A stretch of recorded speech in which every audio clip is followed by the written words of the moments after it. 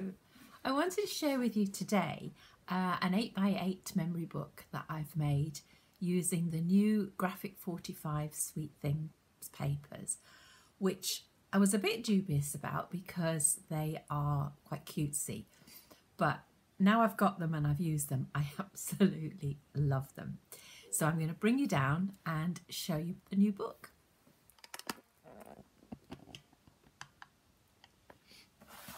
So if I turn it around this way, you can see it.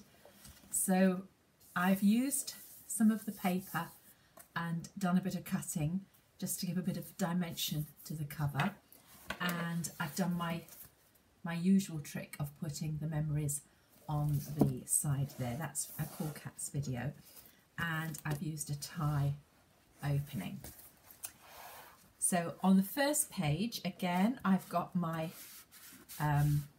pockets, and this time I've got a belly band, and I've just used the Cool Katz slot dies so that I can put one in and know that it's not going to fall through the bottom there.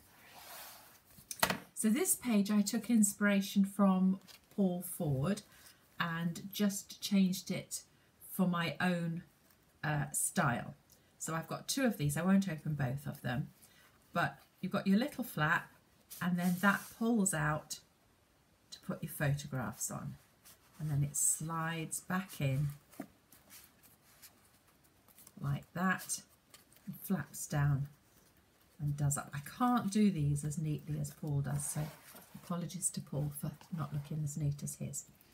And then on the inside I've just got a large deep pocket, and I could have put something there, but I haven't done, but maybe that's something to think about.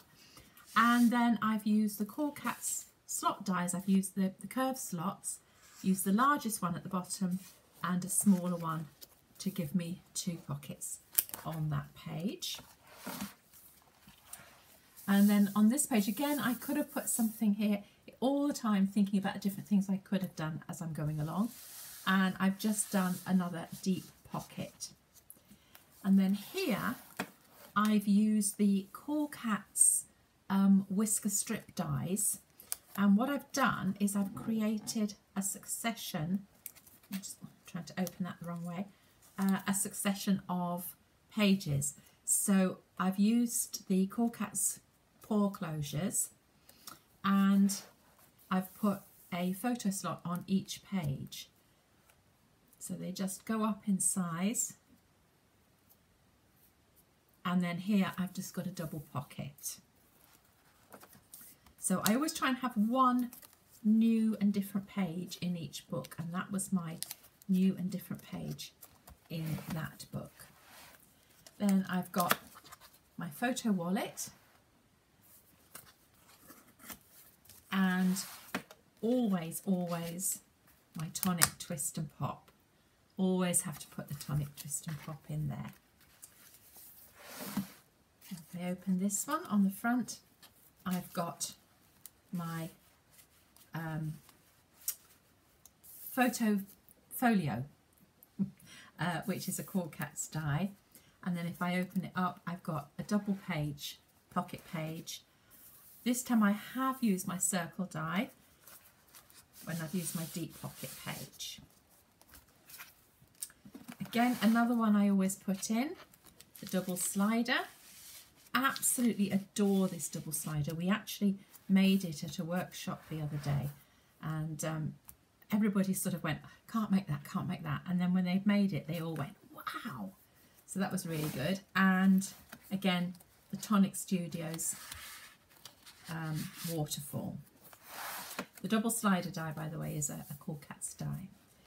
And the Cool Katz photo wallet, used again. I love these if I'm making an 8x8 because the Graphic 45 journaling cards, the 6x4, fit perfectly in there.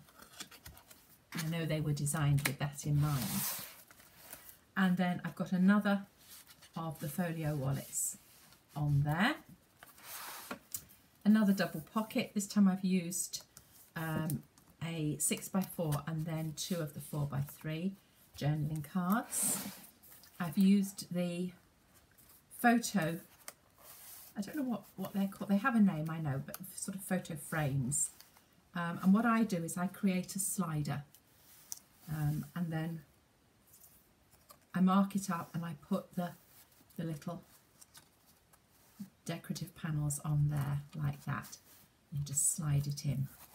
And then I've got a double pocket on the back page.